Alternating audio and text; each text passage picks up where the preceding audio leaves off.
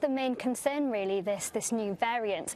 But for weeks now we've seen the number of positive coronavirus cases increase, and today the UK has hit a record high. The latest government figures show us that the UK's recorded 36,804 new cases within the past 24 hours. There have also been 691 deaths. These are deaths which have occurred within 28 days of testing positive for the virus, and that brings the total number of deaths to 68,307. But there's growing concern, though, that this new variant of COVID-19 appears to be causing this increase in case numbers, and that's why these stringent measures have been placed upon London and the South East in the hope that this virus doesn't spread towards the wider regions. But there have been questions raised about the newly approved Pfizer-BioNTech vaccine, and is this effective against the new variants? Well, the chief executive of BioNTech has said that he has scientific confidence that the immune response produced by this vaccine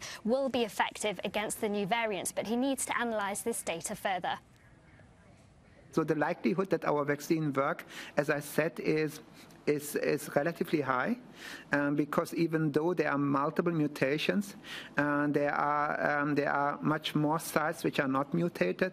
We had already a look into, for example, the sites in the virus which are recognized by T cells, and most of the sites which are recognized by T cell responses are still conserved in this new virus variant. So that makes us confident that the T cell response works, and multiple antibody binding regions are also conserved. But as already mentioned, we need to do the experiments to quantify how well our vaccine works against this new variant. He also gave reassurances that if the vaccine needs to be adjusted, it can be done so within 6 weeks' time. But it's a sharp and dramatic increase in case numbers that we've seen today. Although we've had that usual catch-up in the numbers, it really is a stark figure.